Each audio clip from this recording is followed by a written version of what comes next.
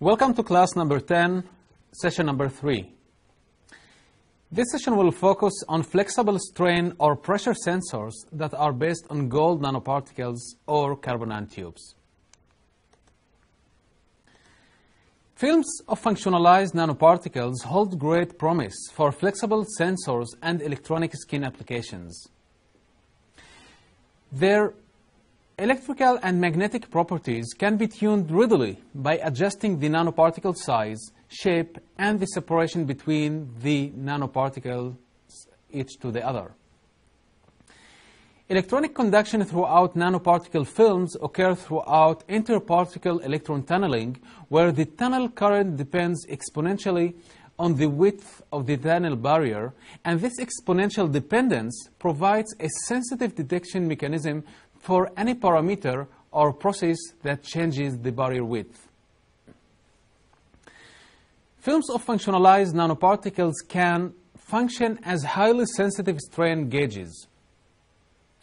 The sensors exploit the exponential dependence of the interparticle tunnel resistance on the particle separation. Their sensitivity, or the gauge factor, is 2 orders of magnitude higher than that of the conventional metal foil gauges. The main sensing principle is that when the film is stretched, the interparticles distance increases. As a consequence, the electrical resistance of the device increases and the response is proportional to the applied strain or pressure. Sensing various parameters such as pressure, temperature, and humidity from a complex sample using nanoparticles would be an essential step towards imitating the multiparametric performance of the living or human skin. For a proof of concept, a prototype based on monolar capped nanoparticles technology has been prepared and tested so far. This prototype was proven to take the advantage of using different protecting molecules on a flexible substrate to sense temperature and humidity in an unconjugated manner. This system provides an evidence that the multi-sensing can be achieved by using a single platform, just like the human skin. Some results that are linked with this setup are shown on the screen. The top right figures show a schematic illustration of the flexible nanoparticles-based sensor on relaxed and bent substrate. The bottom right figures shows optical images of the relaxed and bent flexible substrate with printed electrodes. The top left image describes the different dependencies of the flexible nanoparticles based on sensor, on temperature, and on relative humidity under zero load, load of 3 grams, and load of 6 grams. These loads are seen in the graph as load 0, load 1, and load 2. The relative response to temperature and relative humidity changes when different loads are applied. The bottom left figure shows the high repeatability of the response of the nanoparticles-based sensor to stretching when subjected to 12 cycles of load and unload. As could be seen in the figure, the change in the relative resistance response to the load is around 5%. Another approach for sensing strain is by using carbon nanotubes. Aligned single-wall carbon nanotubes are presented as potential stretchable electric nanomaterial consisting of thin films that deform when stretched in a manner similar to the structural deformation of string cheese when peeled.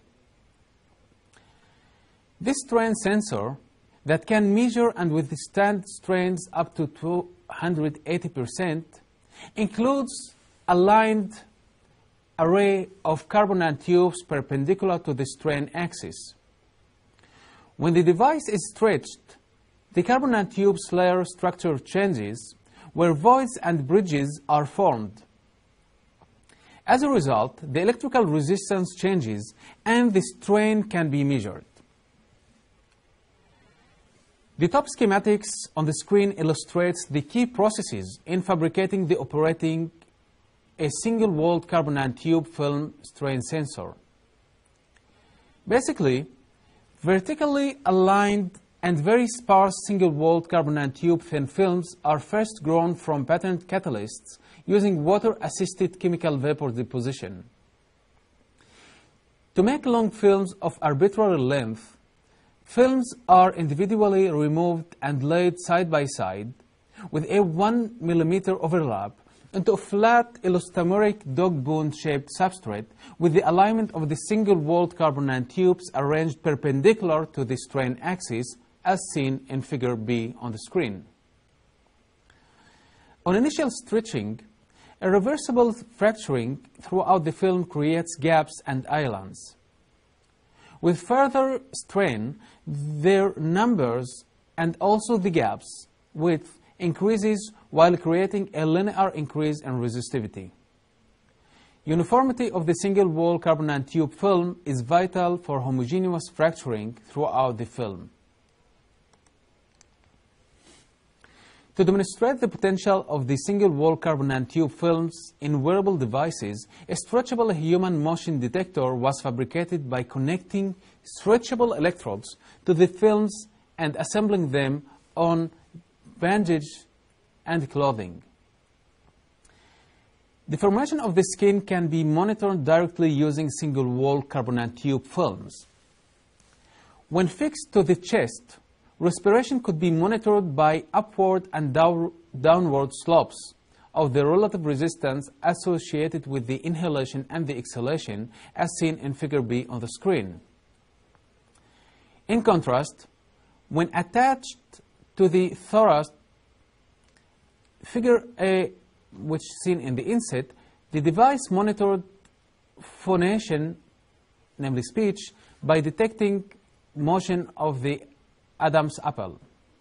And this is shown on figure number C. Figure D shows 8 films that are connected together and that form a 10 cm by 1 mm single-wall carbon nanotube film assembled on a commercial stocking over the knee joint. For this case, it was found that the large single carbon nanotube film is necessary to detect and to distinguish every movement of the knee. Here is a short video that demonstrates the motion detection by the single-wall carbon nanotube sensors. As seen, when the device is connected to the glove, large finger movement can also be detected.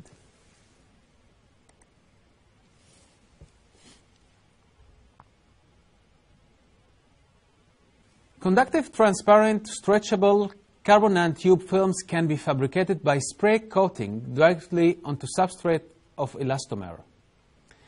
As seen in figure A on the screen, the as-deposited film exhibit bundles of nanotubes with isotropic orientations. The application of the strain exerts tensile stress on bundles with components oriented with the axis of strain and align them to it. This can be seen in figure number B in the dashed books. Compressive stress on bundles oriented perpendicular to the axis of strain cause them to buckle into plane into waves. This could be seen in figure B in the solid books. After stretching the film for the first time, relaxation to 0% strain produces waves in the bundles that are aligned by stretching, and this could be seen in figure number C. The irreversible changes in the alignment of the carbon nanotubes create a memory effect. In other words, the electrical resistance does not return to its initial value after the stretching. Using this technology, a rigid capacitor based on carbon nanotubes can be fabricated to produce a device that has spatial resolution. Figure A on the screen shows the characteristics of 64-pixel array of compressible pressure sensors with enhanced contrast to show the lines of nanotubes. A photograph of the same device reversibly adhered to the backlit liquid crystal display is presented in figure number B. Figure C shows a map of the estimated pressure profile over two-dimensional area based on the change in capacitance when a pressure of 1 megapascal is applied to the central pixel. In this case, crosstalk between the adjacent pixels in the 64-pixel device is shown and is presented to be low. Figure D on the screen shows an image of the device being deformed. In this array of sensors can detect the location of the applied pressure.